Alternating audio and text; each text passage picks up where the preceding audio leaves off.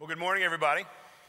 Hey, good to be with all of you this morning. Hey, this little summer mini-series, we wanted to kind of have it feel like that was kind of like the spoiler alert of all the different titles of the summer mini-series that's going to be coming as we cover the book of 1 Samuel. But here's what we know.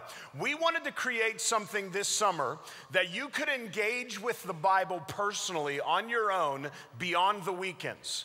So we created a little devotional tool for you to go along with this mini-series that we're going to be doing, and it's simply right here. You can pick up one on the way out today. We obviously can't cover all 31 chapters of the book of 1 Samuel, so what we did is during your summer, throughout the summer, you can take a look at all 31 books, one per day. So you can do that together, and I would say this, from personal experience, and then I also know this from research, that the number one way that you can grow in your faith is by you personally engaging with the Bible.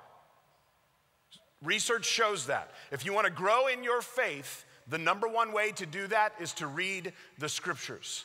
So I would love for each of you to go out here right in the center of the lobby after service and pick up one of those 1 Samuel books. And I'll just say this, one parent to another parent.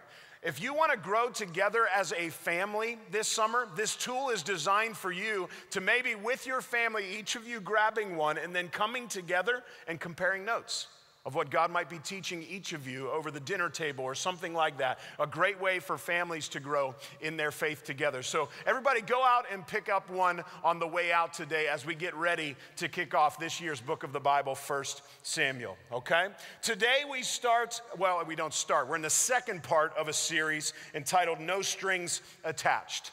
And this being Memorial Day weekend, being that this is a series about serving, I wanted to stop right here and just be able to acknowledge the loved ones that many of us have lost due to them laying down their lives, paying the ultimate sacrifice for us to be able to live in this great country, to enjoy the freedoms that we enjoy. The men and women, our family and friends who've lost their lives to protect that freedom.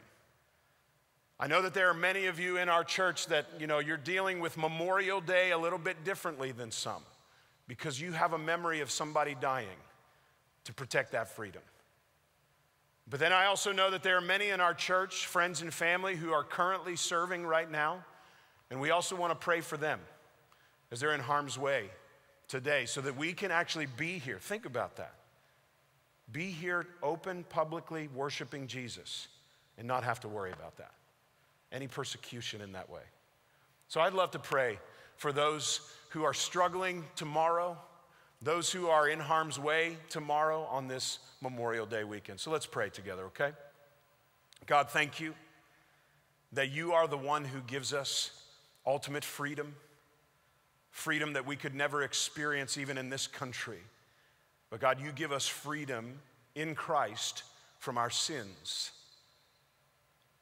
So God, we come to you and we pray to the all-powerful because we recognize that you are the only one who in this moment as we come to Memorial Day can comfort the families who have lost loved ones, who've paid that sacrifice, who laid down their lives for us. And so God, I pray that you would come alongside the friends and the family who have lost those loved ones. And I pray that you would bring comfort and peace in a way that only you can. And God, right now, even though it's Memorial Day, we pray for those who are serving right now, our country, our wives and our daughters and our sons and our husbands and everything. God, we pray for these men and women who are in harm's way right now. God, I pray that you would protect them. Protect them from the evil one. Protect them from isolation. Protect them, Lord, from just harm. God, we ask that you would bring them home safe to us. God, on this Memorial Day weekend, we are grateful for those men and women who are sacrificially laying down their lives so that we can have the freedom that we enjoy in this country. It's in Jesus' name that we pray for them. Amen. So happy Memorial Day, everybody. Would you open up your Bibles with me to John 13 today? We are in this series, and we're going to take a look at Jesus giving his disciples a real-time illustration. He leverages this incredible moment where he sees a teachable moment, and he literally does something that, get this picture, okay? Here's Jesus at dinner with his disciples. And he is arguably the most powerful, most influential man that has ever walked the face of the earth. And we definitely know that he's the most powerful, influential man in this room at dinner with them. And this guy gets up. Jesus said this about himself: all authority in heaven and on earth has been given to me. And that Jesus does this. John 13. Verse 3, Jesus, knowing that the Father had given all things into his hands and that he had come from God and he was going back to God, he rose from supper. How many of you still call it supper today? Most of us call it dinner, right? So he laid aside his outer garments, and taking a towel, he tied it around his waist, and then he poured water into a basin and began to wash the disciples' feet and to wipe them with a towel that was wrapped around him. Now, when I read this passage, being a dad of daughters, when they were little, we used to watch this movie, and this is what I think of when I read this passage. This movie, Penguins of Madagascar, anybody? Where King Julian, do you remember this character? He would say, "Don't touch the feet," all right? Don't touch the feet. Anybody? Okay. See, when I read this passage, I think about this because to me, feet are nasty. I mean, just straight, even I think my own feet are nasty. But when you think about the disciples and what their feet would have been through at this dinner, think about in their time of history what they would have walked through on the dirty, nasty, dusty roads. All right? Think about that, what they would have stepped in with open-toed sandals, all right, with sharing the roads with cattle, horses, all kinds of animals. Think about what they would step in. Their feet at this dinner are straight up nasty. And Jesus, the most powerful man in the room, the most influential, he's the rabbi, he's the teacher, he steps up because he notices their nasty feet. And he takes it upon himself to leverage an incredible moment. He gets down on his hands and knees and he washes the disciples' feet. And then after this, he leverages this to teach everybody in the room a spiritual principle. Look at what he says here. Verse 12, when he had washed their feet, he put on his outer garments and resumed his place. And he said to them, "Do you understand what I have done to you? You call me teacher and Lord, and you're right, for so I am. Well, if I then, your Lord and teacher, have washed your feet, you also ought to wash one another's feet. For I've given you an example, that you also should do just as I have done to you. Truly, truly, I say to you, a servant is not greater than his master, nor is a messenger greater than anyone who sent him. If you know these things, blessed are you if you do them." So you need to know this. Culturally, at this point, the act of washing a person's feet was a sign of hospitality to your guests. Because of all the things that were coming in from the outside into that dinner table, that this was a sign for the lowest member of the household, the lowest servant of the household, in humility to do this job. But here we have Jesus, the most powerful man, who says, "Blessed are you if you do this." See, knowing this was not enough for Jesus. Doing it was what he was after for his disciples. And this is what I love about Jesus.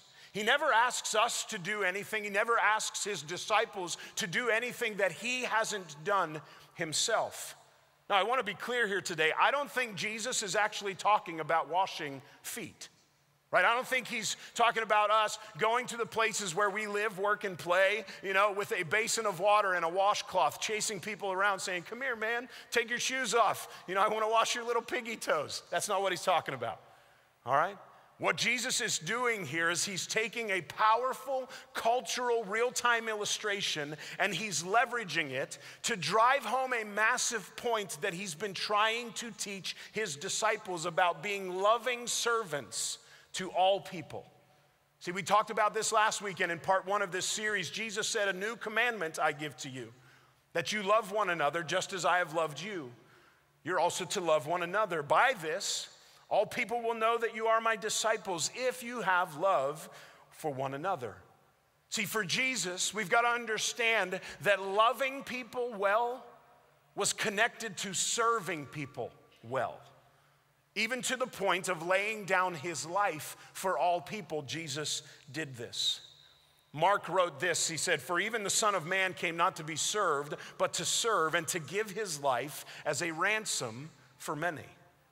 And later on, then, the Apostle Paul picks up on this idea of servanthood when he writes this incredible passage in Philippians 2. Listen to these words.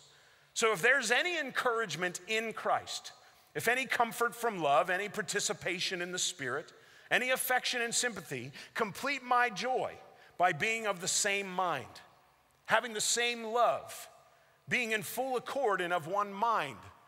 Do nothing out of selfish ambition or conceit, but in humility count others more significant than yourselves.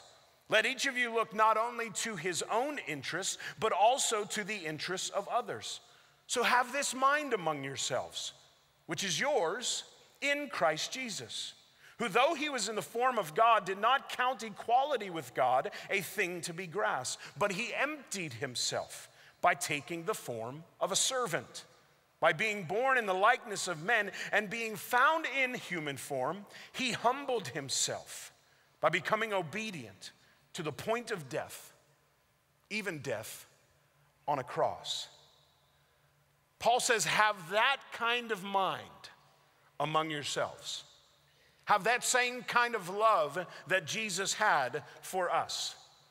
In humility, count others more significant than yourselves. These are one-liners from Paul that challenge me in the way that I live my life.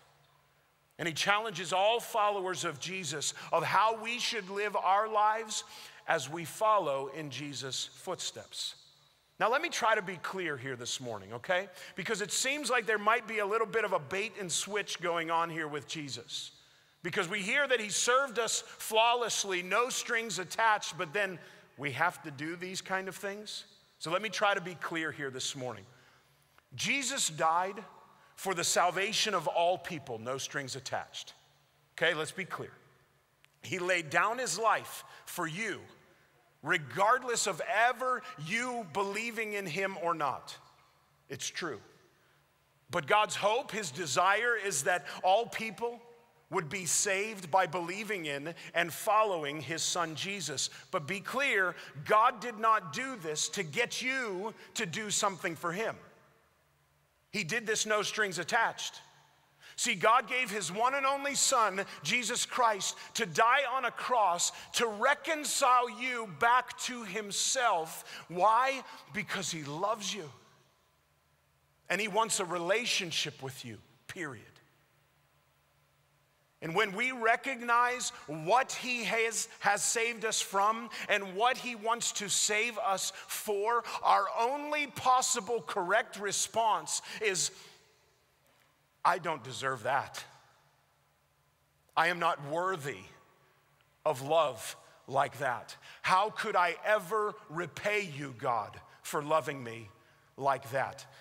And friends, I'm here to tell you that you can never repay God for saving you. His salvation is a free gift, no strings attached, and all you have to do is receive that by believing in and confessing that Jesus Christ died for your sins and that he rose from the grave, and then you can enter into this eternal life-giving relationship with God.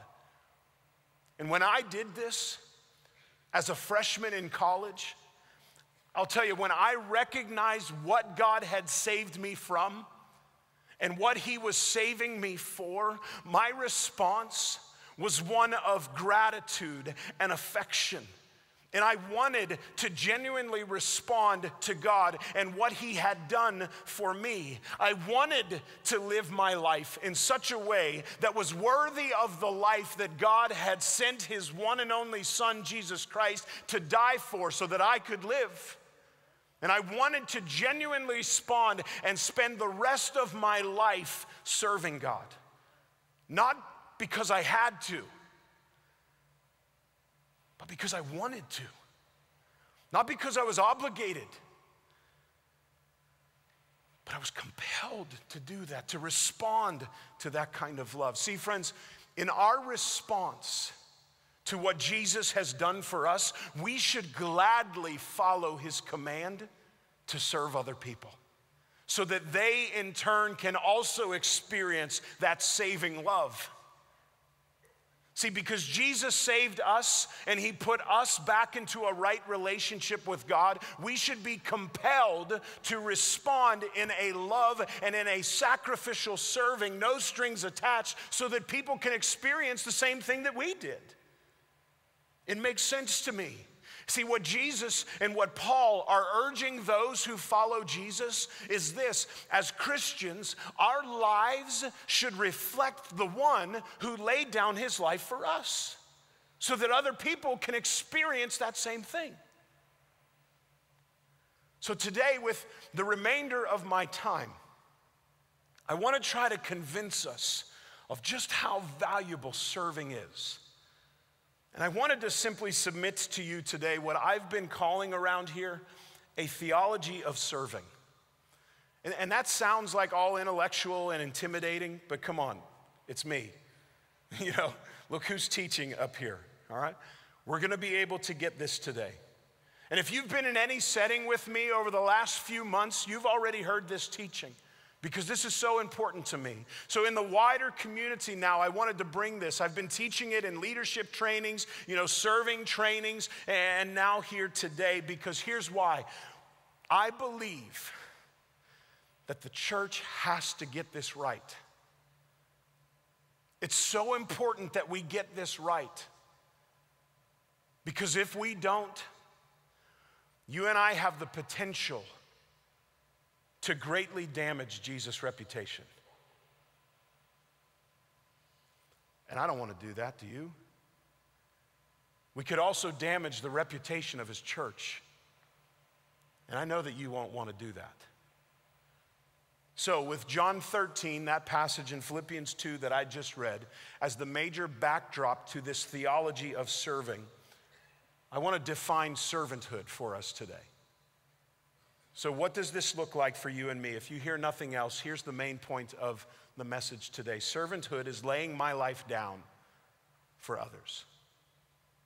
That's what it means. See, the heart of a servant of Jesus Christ is to be available to God and his purposes for our lives, and that will always include serving other people, no strings attached.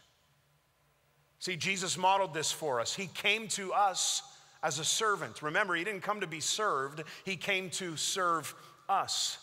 So we too, as we follow him, see, our first response should be just like Jesus, who when he saw a need, he got up and he put on the towel and he started serving and addressing that need. That should be our first response as well. But I recognize that this is tough.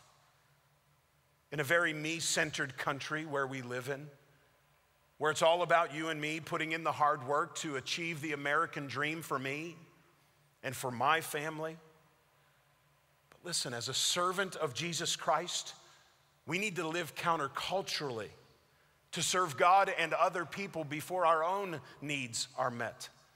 Paul said to consider others more significant than ourselves. He said, look not only to your own interests, but also to the interests of others. So this bears the question, is it a bad thing to look after your own interests? No, it's not. But it can become a bad thing when your universe only swirls around you and you're working only for you. See, Paul teaches us a sacrificial way of living that serves people, that serves God before we serve ourselves. So the next few points, I want to get very practical with us today of what does this look like in our lives today. So if you're taking notes with me, the first one is this: servants of Jesus relinquish their rights to serve God and others. So I'm going to go through several categories of what this could look like in your and my life. So when we follow Jesus and we choose to follow him, if you're a part of a family here today, servants of Jesus surrender their rights to their family. See, catch this. If each and every one of us understood that it was our role in the family to serve the other people first, wouldn't things go a lot better in our households? See, these are the ways of God, and his ways are better than ours. It would go so much better if we did that. Let me just speak to married people in the room today. If you're married, a servant of Jesus who is married surrenders their rights to singleness and everything that comes with that lifestyle. You're married now. You're not allowed to do that anymore. Relinquish that right. Let me speak to the single people in the room today. If you're a servant of Jesus and you are single, you surrender your rights to marriage and everything that comes with that. Let me explain. See, there are certain things that only married people have the right to do according to God, and you're not allowed to do them. So lay that down. Surrender that. In this great country that we all love to be a part of, with so many freedoms that we enjoy, servants of Jesus Christ surrender their rights even to their freedom, to their finances, to their possessions. We even surrender our rights to our own reputation. Why? Because we're more concerned with Jesus' reputation than we are with ours. This is how it works when you're a servant of Jesus. See, servants of Jesus, they even surrender their rights to their time. It's not me time, it's God, what do you want me to do with your time that you've given to me? See, we surrender our rights even to our nationality because we are citizens of a higher kingdom. Servants of Jesus surrender their rights to their opinions and their need to be right. Servants of Jesus even surrender, they relinquish their rights to their future. Why? Because God has it in his hands. He knows you and loves you. And here's why we do all of this. Because the Apostle Paul points out whatever rights we don't relinquish to God can subtly begin to drive our lives, even to the point of mastering us, and we might not even know it. That's why he wrote this in 1 Corinthians, all things are lawful for me as a Christian, but not all things are helpful.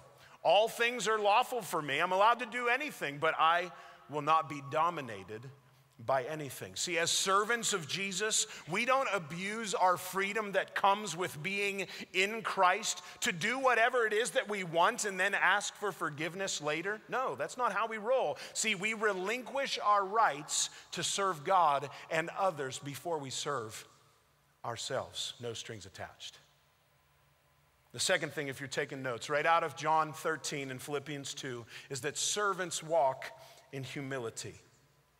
Servants of Jesus, because he did this for us, we do this for him and other people. He modeled this by washing the disciples' feet.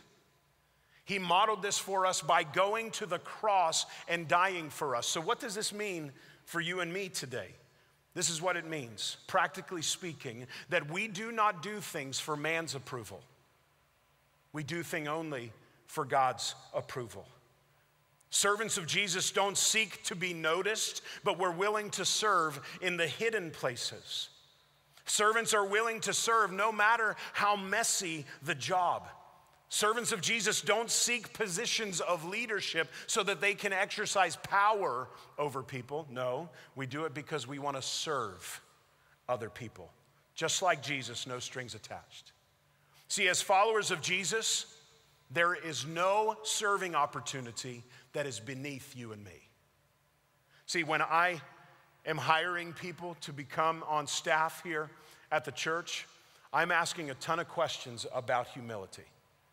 I want to get down to the character and the integrity of people who will serve you as a church.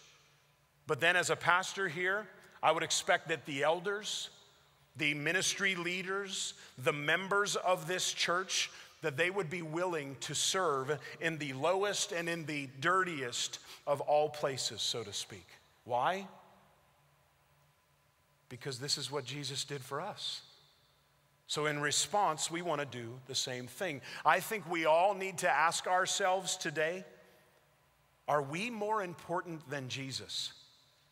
That we don't think that we should take up the towel and serve other people. Think about that today.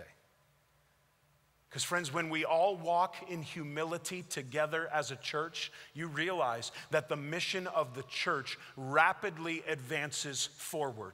Because we're all willing to do whatever it takes to advance the mission. And here in our context, this is what happens, that the Pittsburgh region is impacted with the hope of the gospel if and when we humble ourselves and all get on board to do whatever it takes to move that forward. The third thing, if you're taking notes with me today, is servants of Jesus walk in obedience. Listen, not because we have to, because we want to. We want to respond to what God has done for us. See, the evidence of a servant's love for Jesus is their obedience to him and what he says.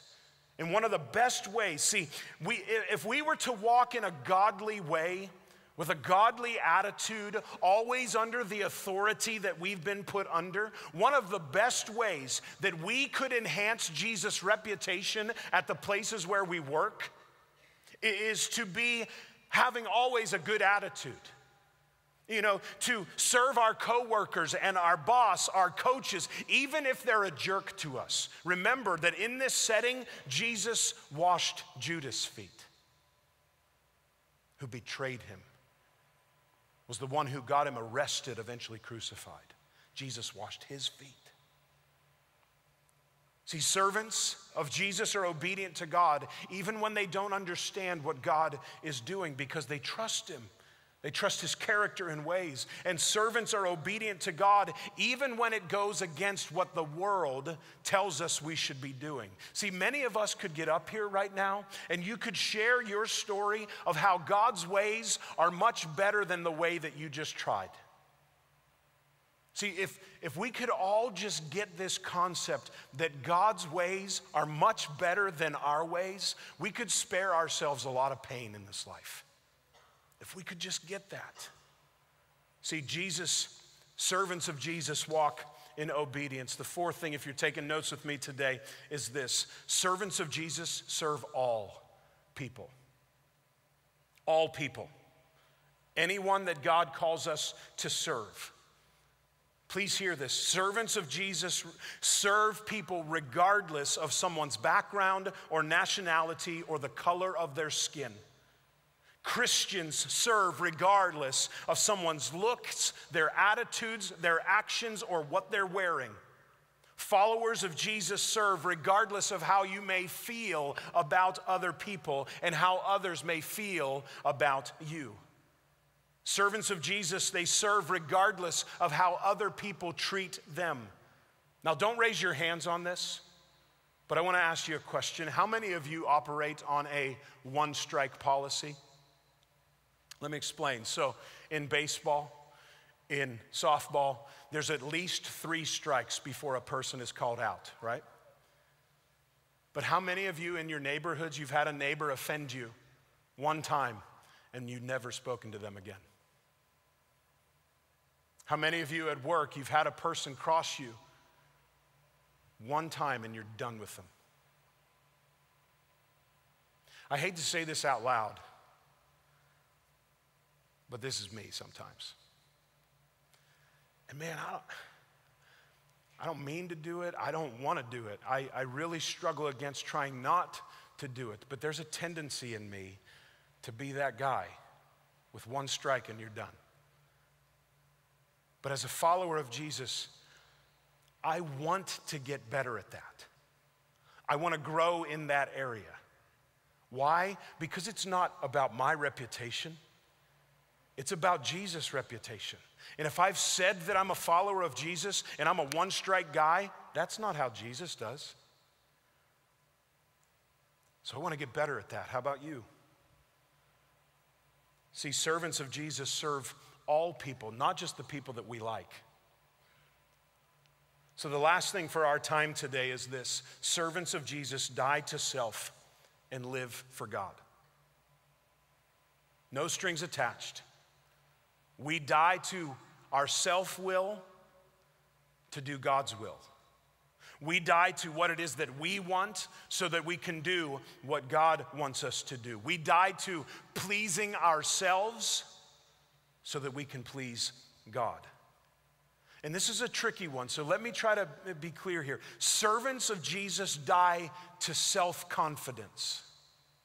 Okay, if it's just me, I can do all of this. If I just put in the hard work, I can make this happen for myself. And that might be true for you in certain settings, but followers of Jesus, they die to self-confidence, and they put their confidence and trust in God, who can empower you to do anything that you set your mind to. Not because you did, but because his power flowing through you can help you accomplish that. That's the difference. If we could all come to recognize who we are in Jesus Christ, we could realize a place of power and of fruition that we have never known before, beyond our imagination. And I'm excited to tell you this. We, as a teaching team, we're actually going to be doing a series in the fall that is going to deal with this issue of identity, of who we are in Christ. Because many of us, we are living from the lies that we've maybe learned as a kid, things that happened to us, things that we have done, and we're living in those lies, but that's not who God says we are. Our identity in Christ trumps all of that. And if we begin to live from those places of who we are in Christ, man, there's power there. And so we're going to do this series entitled Make Believe. Okay, these places where we think that we're really living, but it's just make believe. We're not living from the places where God has told us we already are. So be watching out for that series entitled Make Believe. Another way that we all die to ourselves, so please hear this, is we die to our opinions and embrace God's ways as our opinions. Let me say that again. We need to die to our personal opinions, and we need to embrace God's ways as our opinions. I love what John, the gospel writer, he puts it like this: he must increase, that's Jesus must increase, but I must decrease. See, if we all stopped sharing our personal opinions and started embracing God's ways, our communities could rally around and unite around God's love for all people. And as a servant of Jesus, we have the power to do that when we unite and embrace God's ways, if we would just die to ourselves. How do I know this is possible? Because Jesus did this and he changed the world.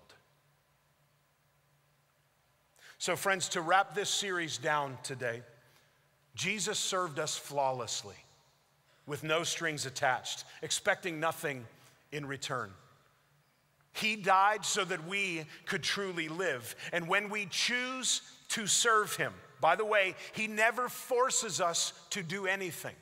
When we choose to serve him, by expressing our gratitude by these things, by relinquishing our rights, by walking in humility, by walking in obedience, by serving all people, by dying to ourselves and living for God. Friends, when we do these things, our communities are going to take notice. An entire region of Pittsburgh could be changed when we do these things. I believe it. I believe it. Do you? Why don't you stand up with me, everybody? I'd love to pray for us today. I want to remind you, our elders are always down front here ready to pray with any of you today. And then pick up your 1 Samuel guide on the way out, okay? Let me pray for us. God, thank you for sending Jesus for us so that we could have a model of how we could live our lives. God, as we walk out these doors today, I pray that we would be a people who serve with no strings attached. Help us with that, God, because it's not our natural tendency, but it's who you've called us to be. Help us to be a church that serves like that, because Jesus served us like that. Thank you. In Jesus' name we pray. Amen.